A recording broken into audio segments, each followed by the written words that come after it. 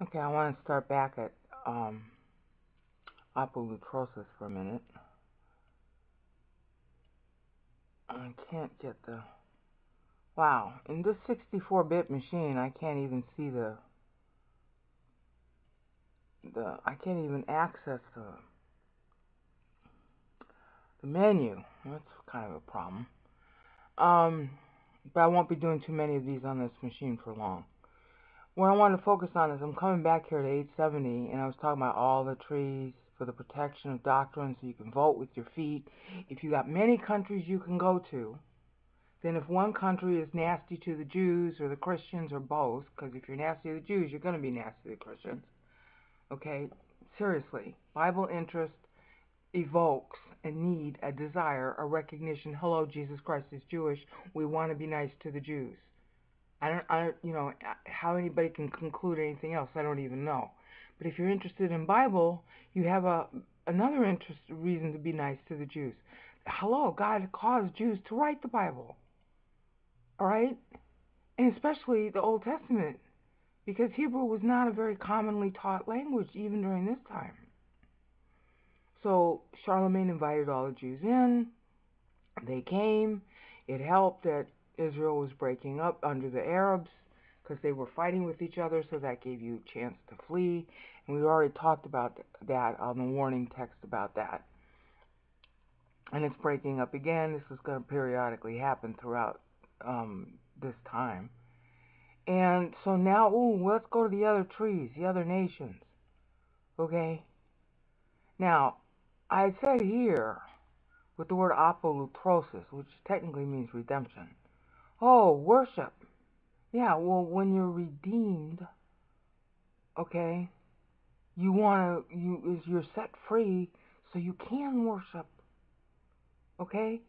Now, what's interesting here, and it bugged me at first, is that why isn't this 7 here, but it's 7 here? Because usually you don't 7 the start of a new paragraph. This is the start of a new paragraph. Kai Ipin.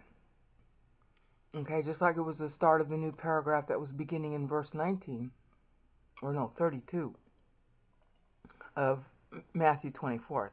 I can't look at it now because in this recording I can't call it up. But the point is that this is the beginning of a new paragraph, and typically speaking, you don't find a 7ing happen at the beginning of a paragraph. But when you look at the wording, it's doing double duty as the ending of a paragraph, because the message of the fig tree is that you know redemption is near.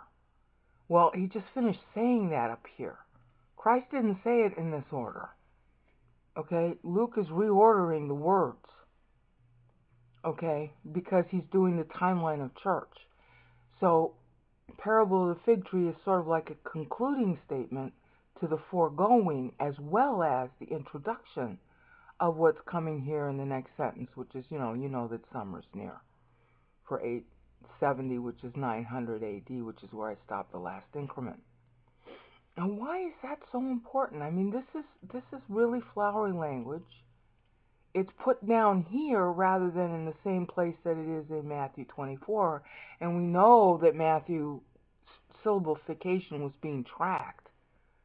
I mean, and you'll see it again at the end of the Luke passage.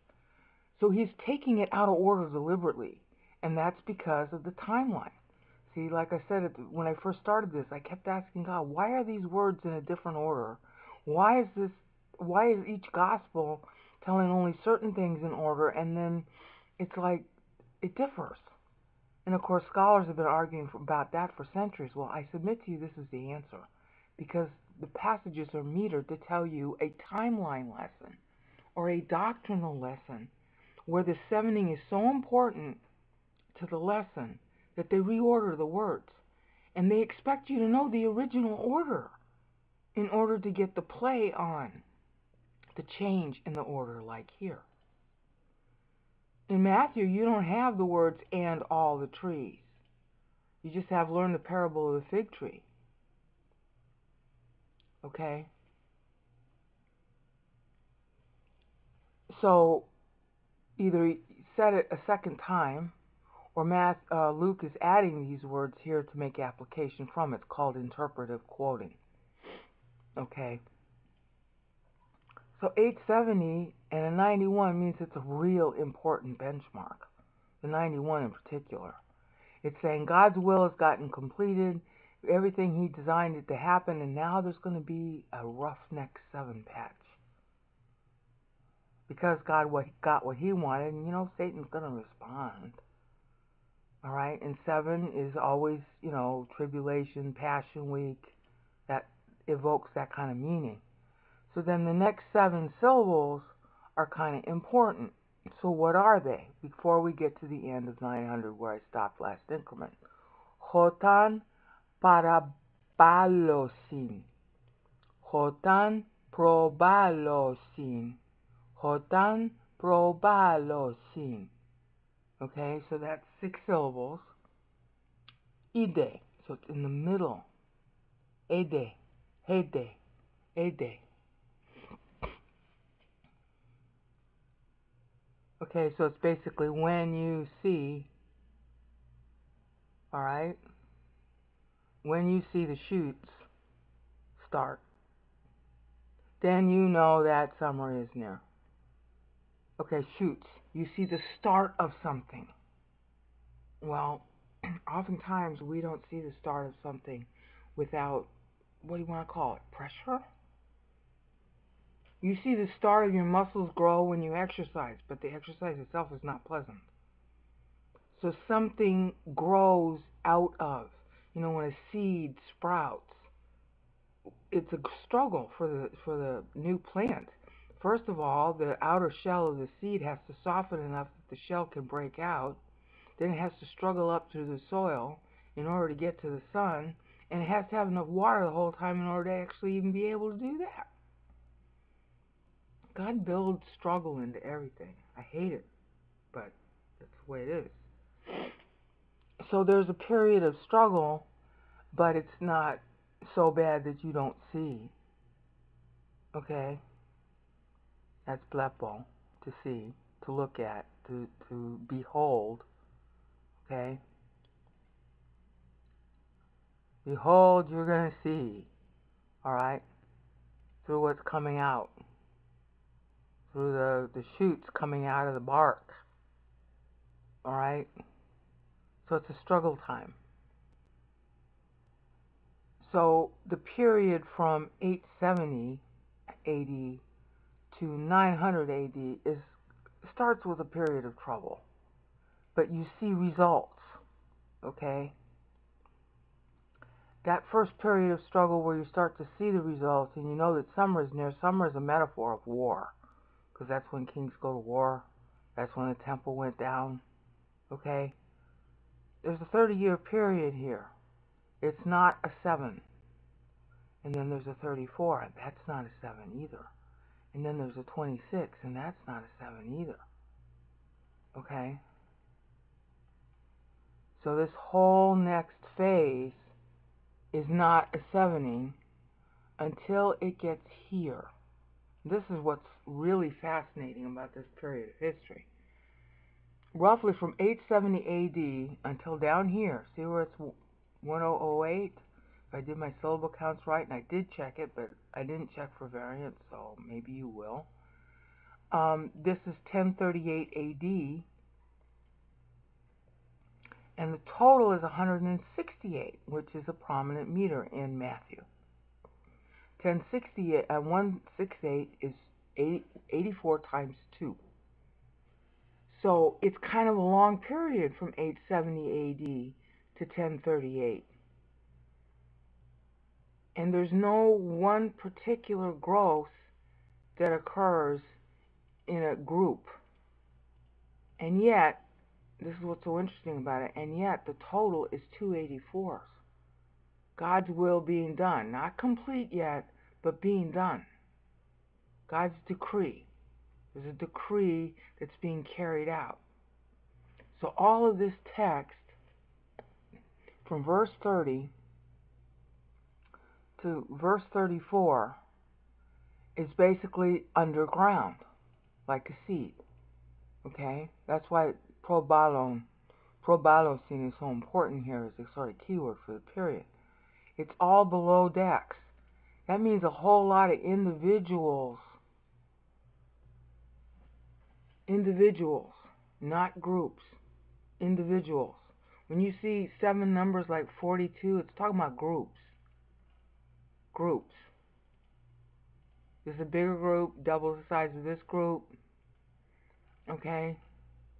And that is like it buys the whole period. 91.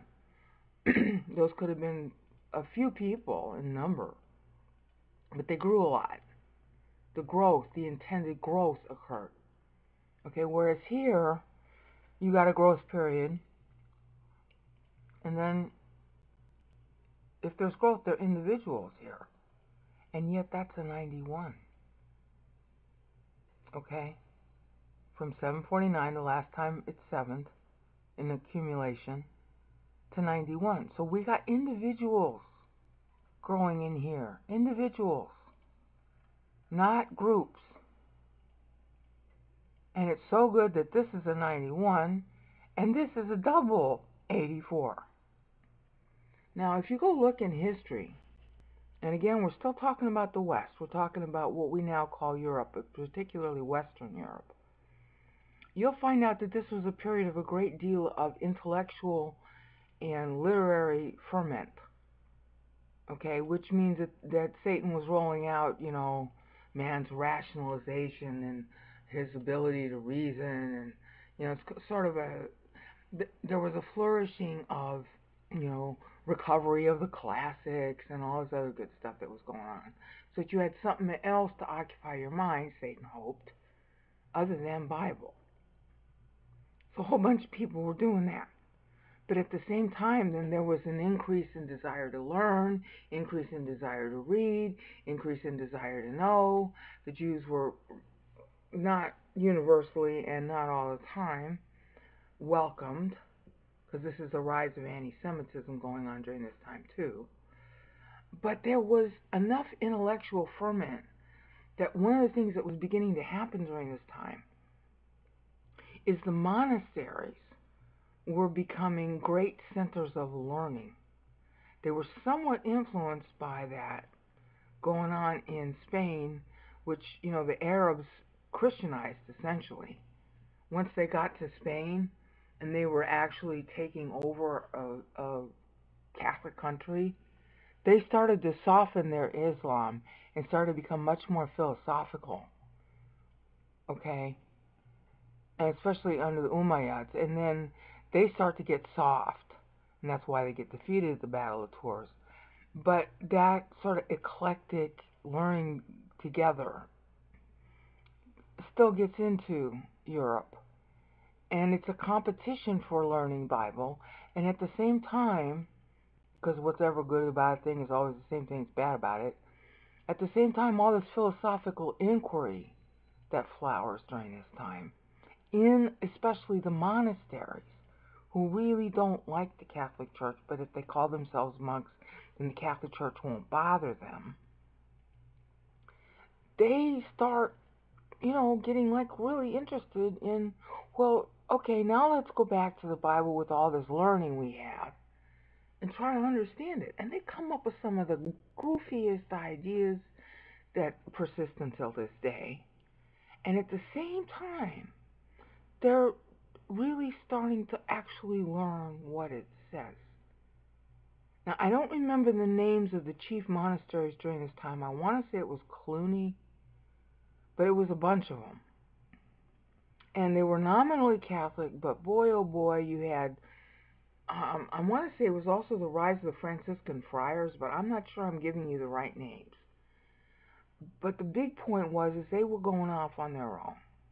They were just learning and living on Bible on their own. They were making all kinds of mistakes, and they had all kinds of goofy doctrines and ideas, and they still paid like lip service to things like Mary was sinless and all this other nonsense that started especially in the 4th century. But they were interested in getting the people to know what the Word said. There was a phenomenal amount of Bible writing, a phenomenal amount of, what do you want to call it, scholasticism although I don't know that the official term scholasticism can be used for this period. But there was a great deal of it. Because when you start to get curious and use, man's systems of logic and man's systems of art and literature, and then you go back to the Bible that you claim to believe in, you look at it differently. And one of the things, if you're interested in it, you start to do is really study it. So there's an openness about this whole period that really helped mankind free up from being dominated by the Catholic Church, for one thing, and from being dominated even by Bible. Because, I don't know if you've noticed, but if you grew up on Bible, and you grew up going to church, you learn to tune out real quickly. And it's like when you read it in English, it's like too familiar, so you're not analyzing it. Bible's meant to be analyzed. It was memorized by syllable counts, and then you played with the scripture all day long while you were spinning flax or walking to Ephesus or something. It's meant to be played with. It's not meant to be memorized as a little chant that you do on Sunday. And that's what the church had sort of fallen into. And the monks were still doing their chanting, but they spent time analyzing. And some of our best manuscripts come from this period too. So 168. It's not over yet, but God's decree is being, how do you want to call it, enacted. Not over, enacted. And then look at the results. Okay, this is 1038. So now, and I'm going to cover more about why Luke stops here, because Matthew does. But it's then, look, growth, now we got the growth of the groups. We had individuals here, and we know that the individuals were growing the way God wanted because this is a 91. Okay, the same way that Paul ends in Ephesians. His last 91 has no sub-sevens. We had a 7 here, and then there's none. But it all ended up doing his will anyway in individuals. And that same trend keeps going. Individuals, individuals. You'll never know who these are. It won't be the church fathers. They're the goofiest people who ever lived. When you read their writings, it's like you need Pepto-Bismol. But maybe there was a housemaid who was working in a monastery, and oh my, she managed to learn how to read those manuscripts because she was a housemaid and worked there for a long time. And then, for whatever reason, she had to leave employment, and they didn't maybe have enough money to pay her. So she asked if she could have one of the manuscripts, which she'd been learning all the time she was working there. That's why she wanted to work there. And I said, sure, here, have one. We were going to wash it and write over it anyhow. And she just happened to get a whole copy of a whole Bible, because by then they could produce it. And she'd saved her pennies for all the days she worked as a housemaid, and maybe now she's, of course, in these days you didn't live all that long. Maybe she's 40 years old, and God's given her really good health for 40, because most people died at 35 at this point. Or maybe she was considered really old, and it was like for retirement, and she'd saved her pennies, so now she could go to her little dirt hut and take this script with her. And for the rest of her days, she read it, and all the people in the village that were around her, she had them memorize it, and she didn't consider it teaching, she just passed on the words, and then someone inherited her manuscript, and that person grew. And someone else, and that person grew. Or maybe here, it was a duke who commissioned the Bible to be copied, and then he gets sick for 6 years. Because, in those days, a little disease could fell you for a long time. Okay, so while he's in bed, he's reading and reading and reading scripture. And as a duke, he would have been taught Latin and Greek and even Hebrew as a kid. Okay? And so he grew. And then somebody would inherit his Bible, because you passed them down from father to son. Okay, and then maybe here it was a Jewish tradesman, okay, and he had been a Jew and a good Jew and blah, blah, blah, and he's stopping at an inn someday to get some hopefully kosher food, because he's observant, and the serving wench says to him, oh, you're a Jew, Jesus Christ is Jewish, very innocently, just trying to make conversation, and it suddenly hits him. oh, he really is the Messiah. So now he pulls out his Old Testament, which he happens to have on his donkey cart on a scroll. And now he wants the New Testament. So the next place he goes, he talks to somebody, probably a monk, in a monastery. He's trading goods for him. He says, do you have any of those New Testaments? And of course the monk is going to be surprised. Aren't you a Jew? Yes, I'm a Jew, but, I'll buy the New Testament from you if you got one. And so he buys one and he starts studying. Okay? That's the story. See, your life is really important. This is the story of your life and my life right here. Nobody sees it in history, but God sees it. And at the end of history, we will know who these people were. According to Revelation, each person who ends up becoming a king has a whole pillar. And in the ancient world, what they did is they carved your great stuff that you did in stone. And then people visited it, and they could tell by the pictures, because, people choose to be ignorant in every generation. Oh, here's a picture of Titus conquering Jerusalem. Titus's frieze, Titus's arch. Okay, well, now we're going to have if this could be you. Except it's not this particular year. This is in the past. But pretend that is 2979. The year 20,979. And this was you. For your 25 years that you learned and lived on Bible. And there's a pillar talking about all the discoveries you learned and all the importance it was and how God blessed history because of you. That's kind of what this is too.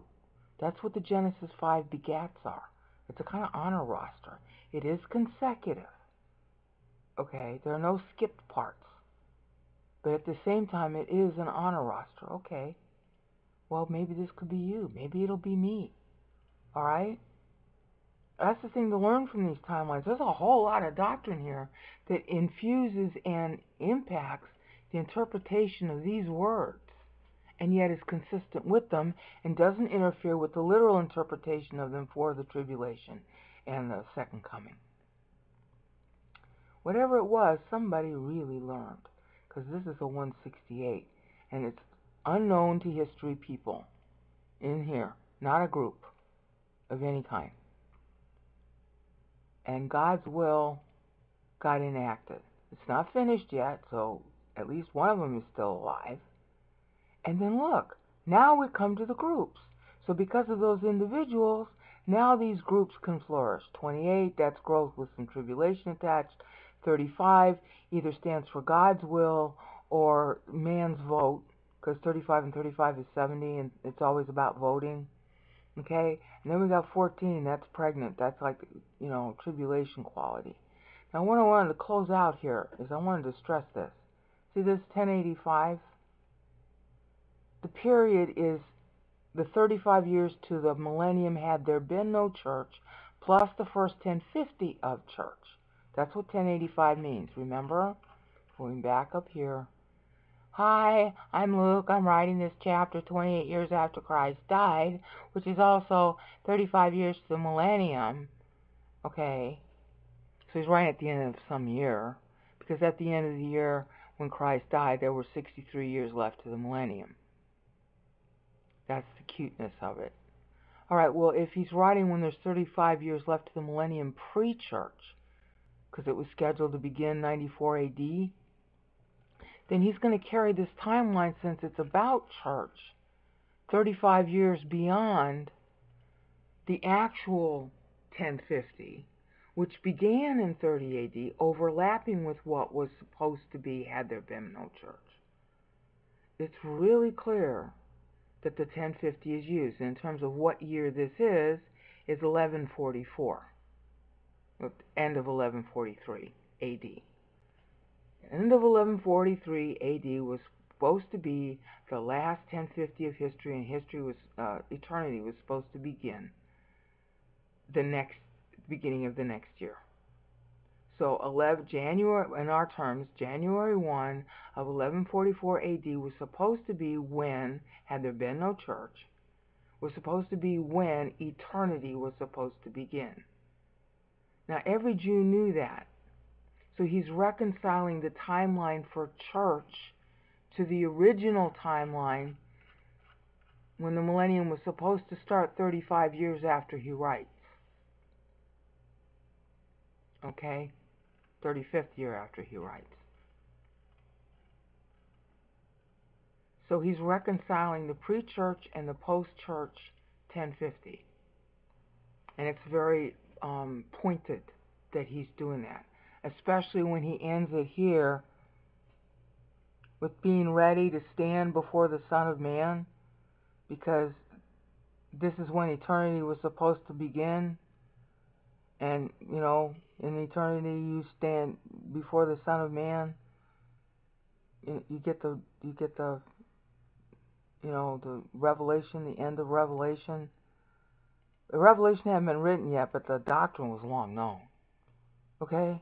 Be able to stand before the Son of Man. Be ready. Keep on praying at all times. That's at all times. Keep on praying. Okay? So that in the day you can stand. That's stat, desemi, it's histemi. You can stand before, and this is a legal term, to stand before. Like standing before a judge, standing before a ruler. The Son of the Man. The Son of Man in our terminology. Okay? There's only one of them, and we know who it is. So that's why he ends it that way. Now you see how meaningful this is? It's a timeline with specific years per syllable that are often satirical. Okay? And with a nice little epilogue at the end, like Greek drama wants to do, just by knowing the meter. Hi, this ends up being the first meter of church, first 1050 of church. It was supposed to be the last 1050 of history. But because there's church now, it's going to start early, just after he dies, and he dies early. So hello, instead of it being 35 years and ending at 1050, I'm reconciling what should have been the old 1050 coming 35 years after I write with the actual 1050 that's going past 1050 because now there's church. See? Notice how he's accomplishing all that meaning with just a number of syllables. And what's the total? Ha ha, 77. Jesus Christ is the 77th son. Remember Luke 3. I count off 76 sons, and then I say Christ, so he's the 77th son from Adam. Ha ha. Of course, 70 times 7 means 490. And of course, the Matthew passage Luke is playing on breaks the time into 490, and so did Matthew. Remember? 469 here, and he breaks it right here. And oh, ha, David died when he was 77 years old. It's a shame that scholars don't read the Bible, but instead Josephus. And when they tell you David died at 70, it's because they're using Josephus instead of the Bible.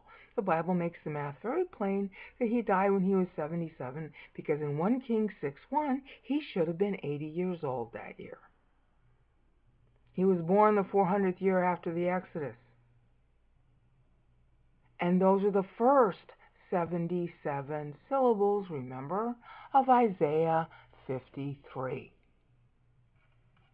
See? Isaiah 53 had 77 syllables, and then 126 syllables, and then the temple goes down at 203 syllables, because 203 is the sum of 77 and 126. And then 49 syllables equals years later in Isaiah 53, Daniel prays. And Daniel knows that, because he meters what he says to God in his prayer based on these numbers. And he makes a second timeline out of the 203 to display the man of time. And there was a second 126 in Isaiah 53, so Luke uses it to show the split between East and West church. And because of that split, God's will is going to get done, even though it's getting done by individuals, not groups. Here's a group. Okay, but then we're back to individuals again. And God's 91 gets completed again, second season. And then, we didn't quite complete a season, but God's decree is getting enacted, and again, through individuals. And then because of all these individuals, little by little, poco a poco se va lejos, okay, now we got groups. And these groups are what buys the 490. 70 times 7. 77. 77th son. It's about church. And it goes 35 years longer because it started 35 years sooner. And then he stops. He's not saying more.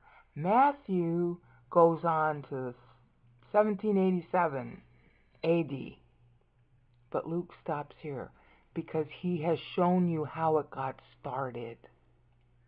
And therefore you know how to end it. That is key to Luke's style. My pastor called it finesse, where Luke will say the start of something. He won't finish it. He expects you to know how to end the sentence. Okay? He says something subtle. He says something droll. And then he expects you to think through, and then you know the end, and then you get the joke or the wry humor or the lesson. That's what he's doing here. I'm only taking you through the first millennium, knowing full well that the reader's going to know, oh, wait a minute, Matthew goes on longer, to 1787. But you stopped here. Now, the other place he stops is right here at 1036, which is the same syllable count that Matthew stopped at if you saw the Matthew 24 videos. And 1036, of course, stands for 1066, which is the Norman invasion, which threatened the freedom of one of the trees, Britain, to be autonomous. And it took them until 1154, 10 years after this endpoint here, to get rid of the Normans. Meanwhile, what was the other thing that started happening here? 1071 plus 30 is 1101. Okay, 1036 and 30 is 1066. And there's a silence in Matthew of 14 years. And that 14 years is right here in Luke. And he's playing on, the words are playing on the exact same portion where the Lord starts to say, learn the parable of the fig tree. Now we saw that in text. Okay, we saw that in text right here. But in Matthew, it actually starts at this point. And instead of having the fig tree language, he says, be ready therefore at all times praying. Why would he do that? Oh, because this was a period of the stupid crusades. And in fact, in 1071, actual AD, which this isn't depicting, this is 30 years earlier, but in 1071 actual AD, that's when the Arab boys, different Arab ruler, hits on Byzantium and defeats them, but doesn't go to Constantinople and take over. Sends the king back, and the people are so mad that he lost, they kill him. And then 2 years after that, they displaced the other Arabs. Of course, it was back and forth with the Byzantines too. They displaced the other Arabs who were controlling Jerusalem in 1073. Okay? So you see, putting his language here about praying at all times and be ready in the place where he knows the reader's expecting fig tree language, because that's where the fig tree language appears, at the same syllable count even. He's basically saying, hi, for all you know, the rapture's going to occur now. Because the Lord leaves out 14, actually. And then he begins the new 14 after the 14 is up with the new 1050. But Luke isn't doing that. Okay? He cuts it off here, and then we got 35 years. The gap is filled in by Luke. Is what I'm suspecting. I'm not 100% sure he's doing that. He might just be starting it at the same place the Lord does in verse 32 of Matthew 24. I haven't figured that out yet. But you see the meaning? He's placing it where the fig tree language is in Matthew 24. So now he's saying, pray, pray, pray, pray. Yeah, because for all you know, the millennium is over, or about to be over, and maybe the rapture will come. Because the rapture is based on spiritual maturation, not based on historical events. The Christian faith, up or down, is causing the historical events. Now, my pastor taught that for 50 years, but he didn't know the meter. Now I got meter proof sitting right in front of you. As goes the believer, so goes history. That was always true with Jews. That's true with Christians now. And if we're negative to God, history goes bad. If we're positive to God, history goes good. That's in Leviticus 26 and Deuteronomy 28. But here you have a metrical depiction of the impact. Now, what do you apply from this? First of all these words, why are they in this order? Because he's giving you a timeline of history. And then now you can get real specific. Okay, pick a time in history, like go back to 779 AD, and ask yourself, okay, what is this clause, this whole verse, starting from 707 plus 30 equals 737 to 779, go back through history now and find out what it means. Okay? What does it mean? And then, of course, in Matthew, because Luke doesn't go far enough, in Matthew 25 videos, we're going to see, or you will have seen already by the time this is posted, how does the Lord cover our time? Because it's in Matthew 25:9. Preview of coming attractions if the videos aren't posted. Hopefully this helped you understand the value of the meter. Peace out.